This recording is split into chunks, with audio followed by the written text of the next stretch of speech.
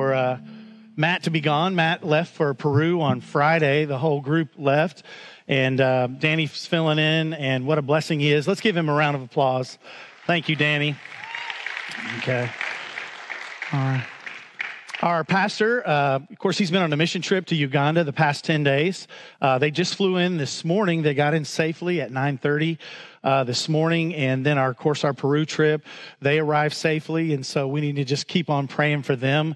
Our kids go to camp this afternoon, actually.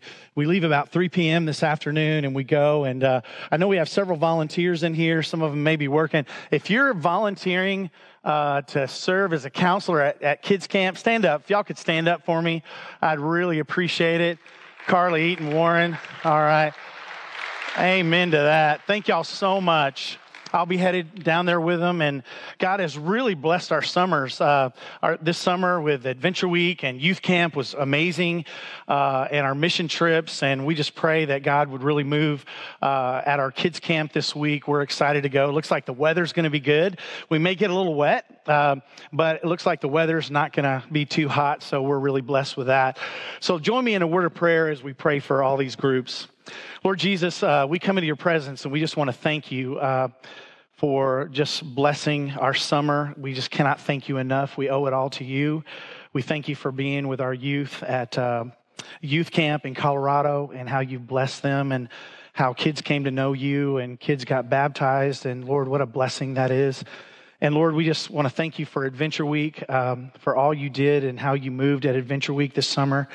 And Lord, we just thank you for the Uganda mission trip and for all the wonderful things that have come out of that, and how those ladies' lives have been changed. And Lord, we continue to pray for the Peru trip, that you would just keep them safe and watch over them as they minister. Lord, just help them just really share your word and your good news. And Lord, we pray for kids camp coming up this week, that you would just, we just want to thank you for the beautiful weather that we're going to have. And Lord, I just want to pray that kids camp would just go smooth, and we would drive down there safely, and that we would have a great time, and that these kids would draw closer to you in every way. Lord, we love you so much. In Jesus' name, amen. Lee asked me to preach about a week and a half ago, and I haven't preached in a while. Actually, I'm usually always doing kids worship at this hour, and so usually, when Lee asked me, I usually have a sermon that I've been thinking about, and but man, when he asked me, I was like, oh my goodness, what do I preach on? And so, when you preach on something that you don't preach on like every single week, it's just really difficult to just find one topic. And so I prayed about it, and my first, I kind of wanted to preach on 10 reasons that I love my church. And that was really easy to kind of come up with that list. And then I went back and forth, and God kind of put something really random on my heart, and I'm not sure why. I was talking to Joy about it, and just, why God, and maybe God wants you to hear this message this morning. I know this message is applicable to all of us as we live in this culture. And so I'm going to be talking in the book of Daniel. And normally when we talk about Daniel, we think about, obviously, Daniel and how he stood firm and placed his faith in God, and how he committed to be pure, and even living there in Babylon. We always think of Shadrach, Meshach, and Abednego. Obviously, we think of them in the fiery furnace, and them for standing up and not bowing down to the large Nebuchadnezzar idol. And so we think of Daniel in the lion's den. And there's so much in Daniel. There's a lot of prophecy. There's a lot of dreams interpreted. So today, what I would like to focus on is actually King Nebuchadnezzar. And he has a very interesting relationship with God. I'm amazed as I went through this past week and going over this, how much God really kind of communicated with him, and how God gave Nebuchadnezzar a lot of chances. And so, just a little history of Nebuchadnezzar. He reigned from 605 to 562 BC. For 40 years, he ruled the Babylonian Empire. He was responsible for creating the first world empire. He conquered Assyria, Egypt, Judah, and the most important one, his kind of claim to fame, was he conquered Jerusalem. And when he took, now not only was he a great warrior, he was a great builder. He really wanted to build a massive empire, and he's responsible. He built a 40-foot wall around Babylon, and it was wide enough for them to do chariot races, actually around the city of Babylon. So he was also, obviously, you've probably heard of the famous Hanging Gardens, which were one of the 7 wonders of the ancient world. And so the terraces on this garden were 65 feet tall, and everything he did was just over the top. And he was just an incredible king in many, many ways. Now, the only problem was he thought of himself as God. He thought he was a god. He built a gold statue of himself 90 feet high and 9 feet wide. And so to give you some reference, our gym in there is 22 feet high. And so you go in there, this is probably maybe 50 feet high. So if you kind of double this, he built a statue of gold of himself 90 feet tall and 9 feet wide. So he was definitely very, very proud of himself. Now, King Nebuchadnezzar was probably the richest and most powerful man on earth during that time. Now, I want to take you to Daniel chapter 4, verses 4 and 5. Now, this is a great illustration about how everything in your life on the outside is going awesome. I mean, you're successful and everything seems to be moving along at the same time, but on the inside, you're kind of a mess. And this is a good example of Nebuchadnezzar. So I'm going to start here in Daniel chapter 4, verses 4 and 5. I, Nebuchadnezzar, I was at home in my palace, contented and prosperous. I had a dream that made me afraid. So here he was in his palace, just enjoying everything he's done, 35 years of war and conquering places. And finally, he was kind of entering into kind of a rest, peaceful time. And he had done all these things for the Babylonian Empire. And so here he was in his beautiful palace, and he is he's there, and he becomes afraid. And the reason why he becomes afraid is because he had a dream. God was speaking to him in a dream, and he had a dream, and he woke up, and he was really afraid of what was going on. Everything looked good on the outside, but on the inside, here he was, the king of Babylon, probably one of the greatest kings that's ever, lived. And here he is, and he's afraid because of this dream. So in Daniel 4, 10 through 16, it says this: "These are the visions I saw while lying in my bed. I looked, and there before me stood a tree in the middle of the land. Its height was enormous. The tree grew large and strong, and its top touched the sky. It was visible to the ends of the earth. Its leaves were beautiful, its fruit abundant, and on it was food for all.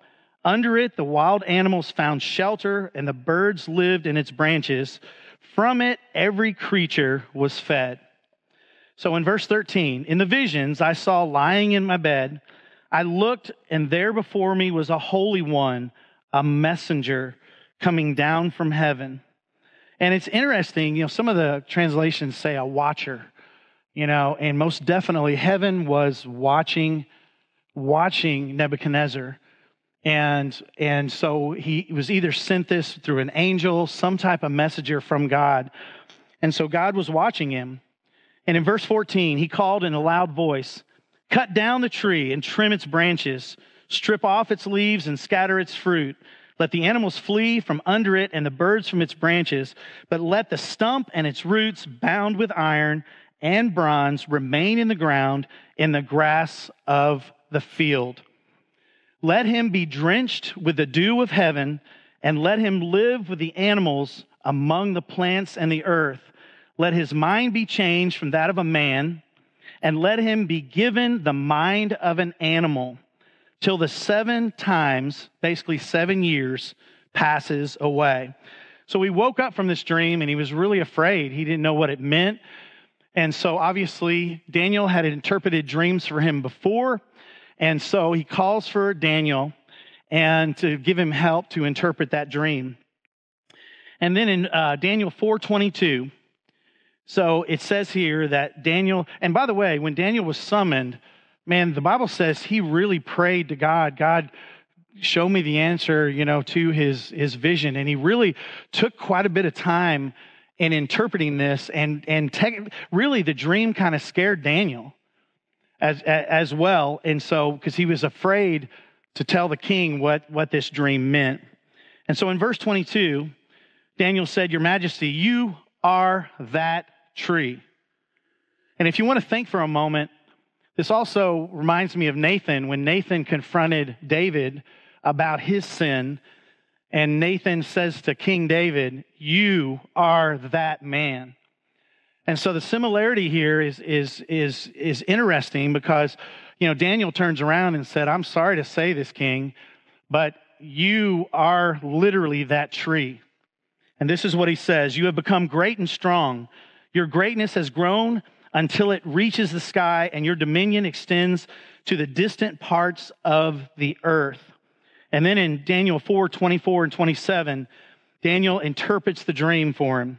And he said, "Your Majesty, this is the decree of the Most High has issued against my lord the king.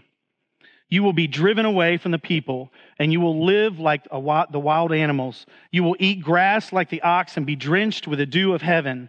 7 times, so 7 years, you will pass by you until you acknowledge that the Most High is sovereign over all kingdoms on the earth and gives them to anyone he wishes.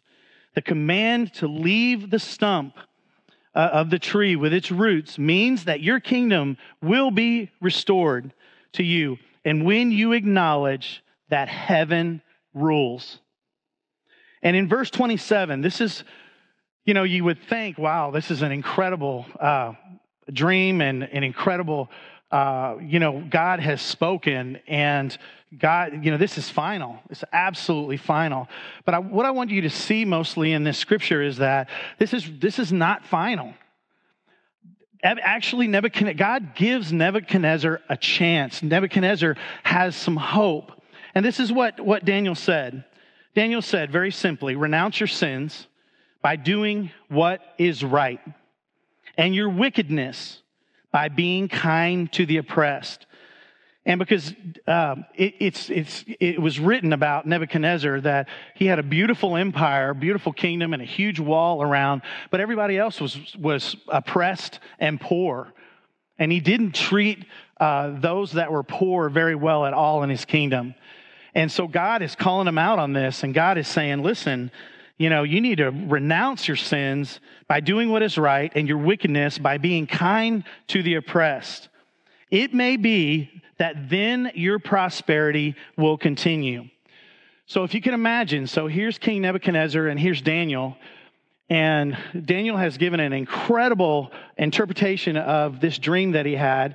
And all of a sudden, here's King Nebuchadnezzar hearing this truth.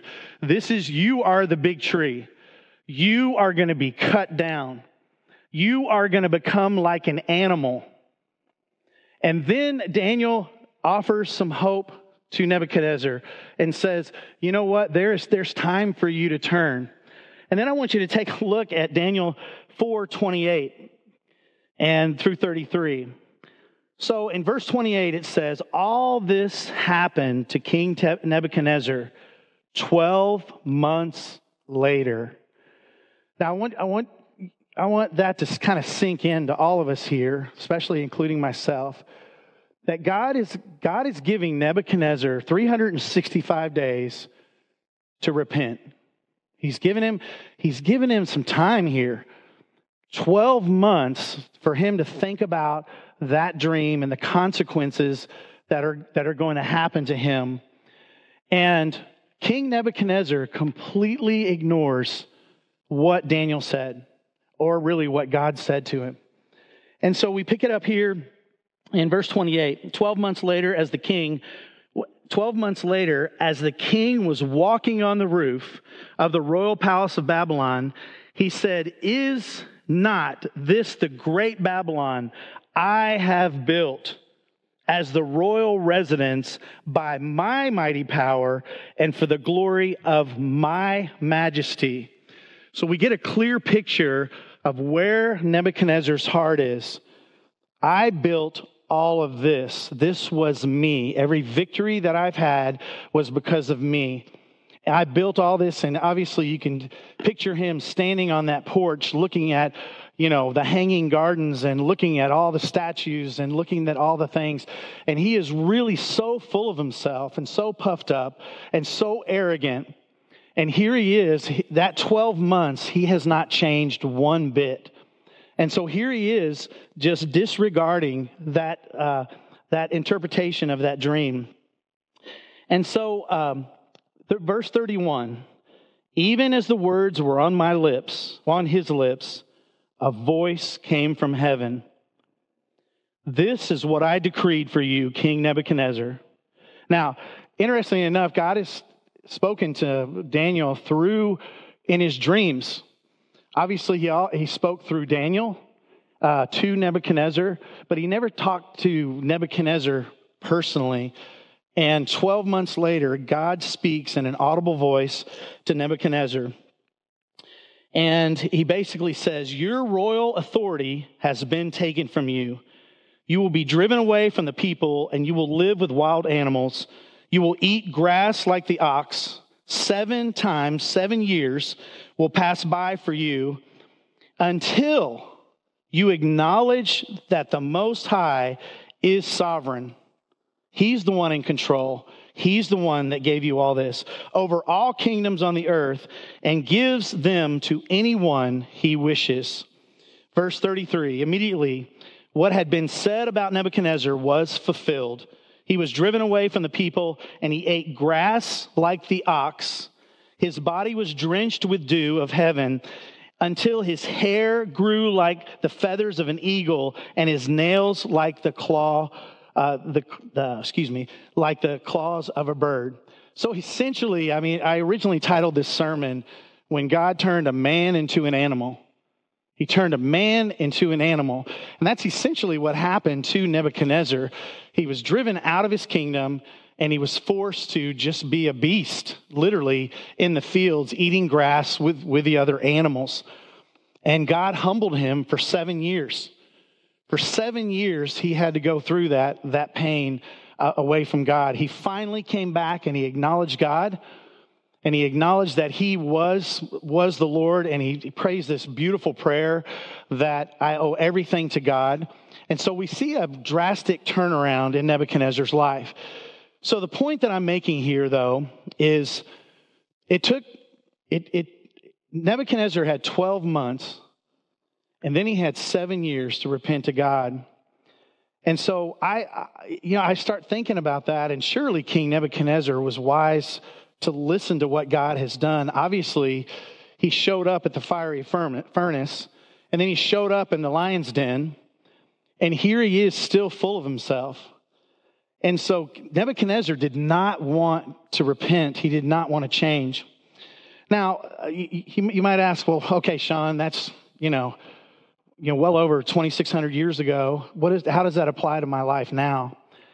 So instead of a dream, I want you to kind of think about all the sermons that you've listened to on this very morning. You sit in the pews and you sit, and then the Holy Spirit speaks to you, and the Holy Spirit kind of says, and the Holy Spirit puts his finger on something in your life, and the Holy Spirit says, "Hey, you need to fix that. You need to change that."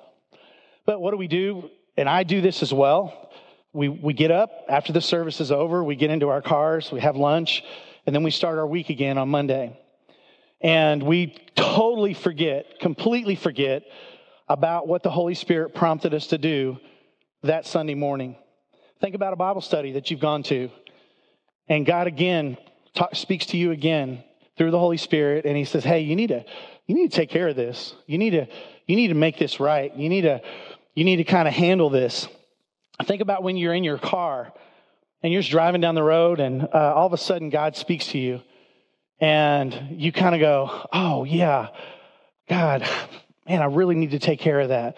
But, you go about your day and you do things, and, maybe you're on your back porch having a cup of coffee. Maybe you're even having your quiet time, and you're going through the Bible, and God says, hey, I need you to take care of this. I need you to work on this area of your life.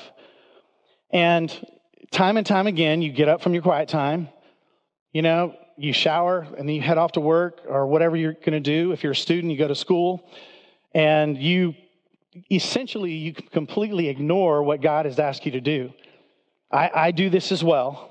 So we do this over and over. And so a lot of times we'll read Nebuchadnezzar's story and we go, how, Nebuchadnezzar, how did you miss? Why did you go through those 7 years of pain and problems in your life and become like an animal? Why didn't you turn? But the reality of it is we do the same thing. We do the same thing every day. The Holy Spirit wants to communicate with us, to glorify Jesus Christ in our lives, to convict us of our sins. But yet we go about our day and we continually we say, oh, I'll take care of that later. I'll do that later. And so we have a tendency to just avoid God. And we put it off just like Nebuchadnezzar did. Now, could it be that the Holy Spirit is telling you that you have a particular sin in your life you need to work on? You have a sin in your life that, man, has been plaguing you for a long time, and you need to deal with it. Could the Holy Spirit be saying, hey, you need to fix that relationship? That relationship that you have, you need to go ask their forgiveness, or you need to forgive them. Or could it be that God has said, hey, you need to work on your marriage. You need to quit treating your spouse like that. You need to quit saying that. You need to quit acting like that. Could the Holy Spirit just be in your life? You're about to make a decision and you're not including God. And that decision is perhaps going to take you away from God even more. And you really haven't sat down. You really haven't prayed about it. You really haven't gone through it. You haven't sought out counsel. You haven't gone through all that stuff. And you've really, God is kind of warning you like he warned Cain. Right before Cain was about to kill Abel, God intervened and said, Cain, stop. What are you doing? Sin is crouching at your door. Sin is about to overtake you.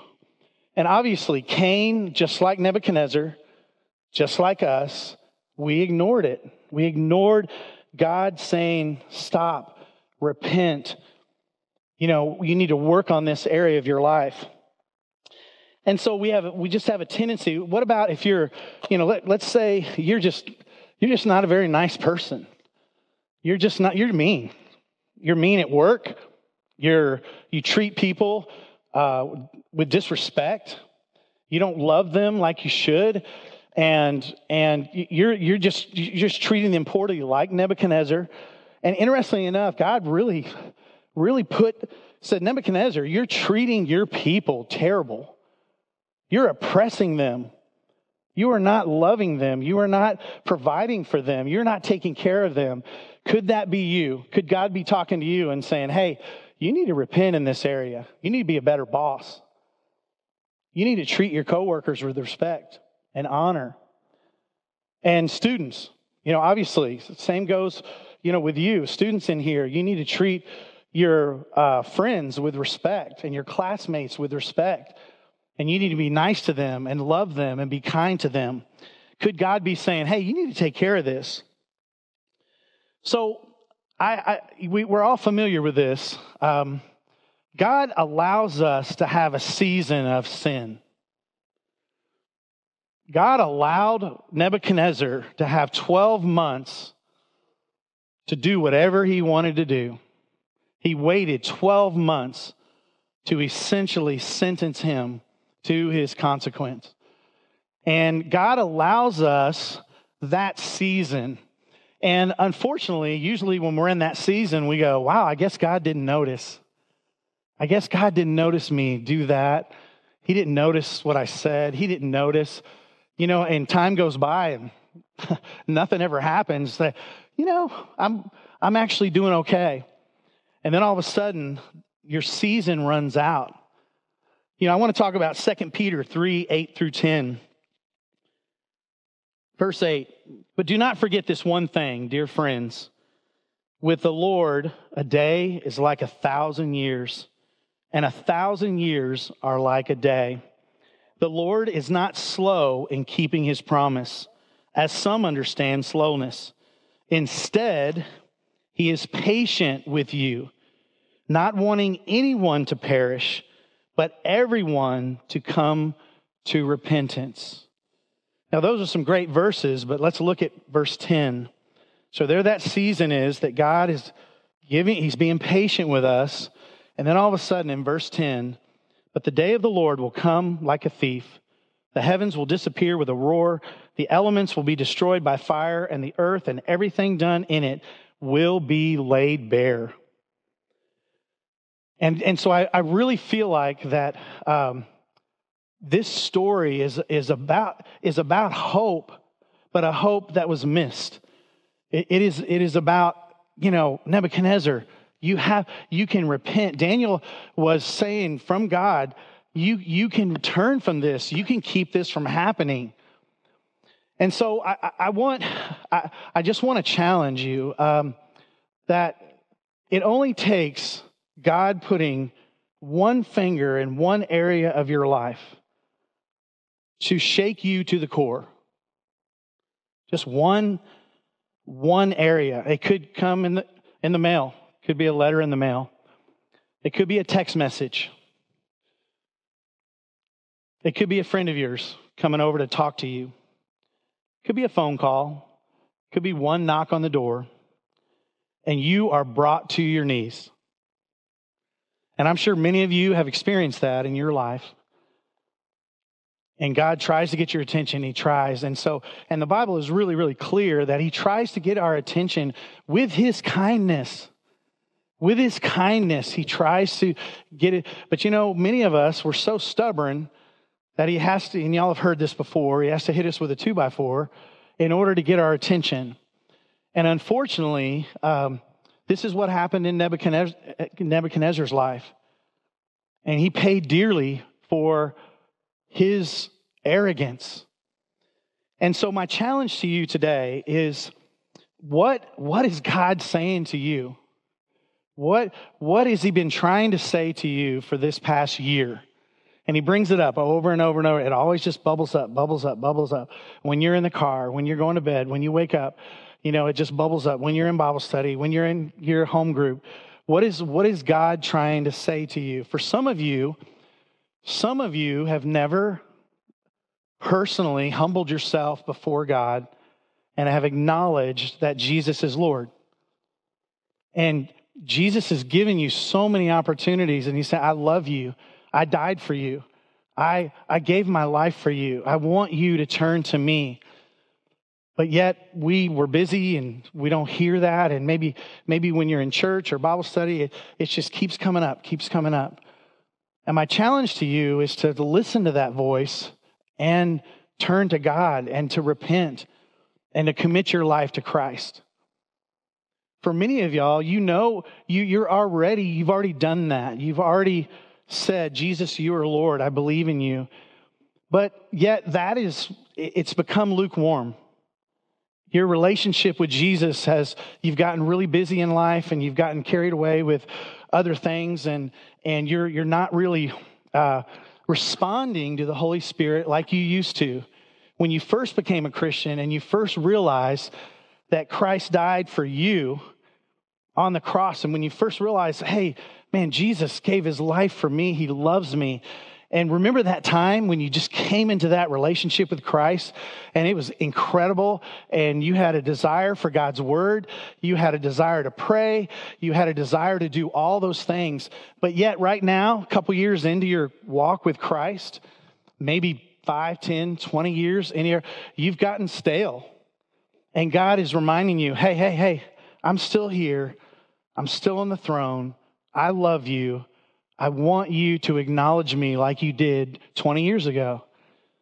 And I don't know where you are. We're all in different phases and seasons of our lives. And so, I believe the challenge here is to, as we finish this service, and as we bow our heads and as we talk to God, are we going to listen and are we going to change? Because I think God is calling us to repentance. God is calling us to renew, like David said in Psalm 51, restore to me the joy of my salvation. Then I can sing to you and I can worship you. But the warning here is this: the longer you go without responding to that, whatever God has been talking to you about, the more hard your heart's going to be. And you're probably going to get angry. And when you hear a sermon like this, you're just going to be mad. I don't want to hear this. I don't want to do this. I don't want to deal with that. And I get that. And I've been there too. But I think we need to be careful that his consequences are great. And we need to respond, and we need to turn and repent from our sin, and we need to say, God, everything I have in my life is because of you. Every single thing. My family is all because of you. My house, my job, all the money that I have in the bank is because of you. And we need to get down on our knees, metaphorically or even just actually getting on our knees. We need to cry out to God and say, God, I owe all this to you. Unfortunately, Nebuchadnezzar had to go through so much pain and so much heartache and become like an animal until he acknowledged God in his life. And so my challenge to you and to me is to not be like Nebuchadnezzar. It's to not be like, hey, look at all this. This is all me. Everything in my life is because of what I've done. Me. And so I think we need to respond to God, and we need to say, God, I want to glorify you in my life. I want to acknowledge and give thanks to everything you've done in my life. And God, I want to change. And then it takes work. It takes Monday morning, bringing that up again, and writing it down and saying, God, and when you're in the car, listening to him and saying, ooh, I need to write that down. I need to put that on my obedience list. And I need to say, God, I need to take care of that. I need to go talk to that person. I've got to do that. That's wrong of me, the way I've treated that person. I need to forgive that person. Or I need to ask for forgiveness from that person. And so if I want you to just think in your mind, what has God been telling you this past year? And really sit down and try to be quiet and try to allow him to speak in your life for you to respond. Again, because the consequences are great. So right now, I would like for you to just close your eyes, please. Bow your heads before an almighty God. And I would like for you to try to think about what the Holy Spirit has been saying to you. What has the Holy Spirit been talking to you about over and over and over that you've ignored? And ask him, just like David said, is there any wicked way in me, God? Would you show me? Would you show me this? And so I want to just challenge you to ask God to show you your heart and your sin. And maybe it could be something else about, you need to love your spouse better. I mean, we can all do that. You need to love other people better than you have been. Or you need to just finally give up your life to Jesus and say, Jesus, I want to follow you. For the first time, I want to commit my whole life to you. I believe in you, Jesus. I believe that you are the Son of God. I believe that you died on the cross for my sin. And I believe that you rose from the dead. You are King of kings and Lord of lords. You are worthy to be worshiped and not me. Lord God, I commit my life to you. So I want you to be sensitive this whole week. I want you to talk to God for the next, 10 or 20 seconds. And I want you to just say, God, I want to change. Will you help me? Will you speak to me in a loud voice? Because I've been ignoring you. Will you forgive me?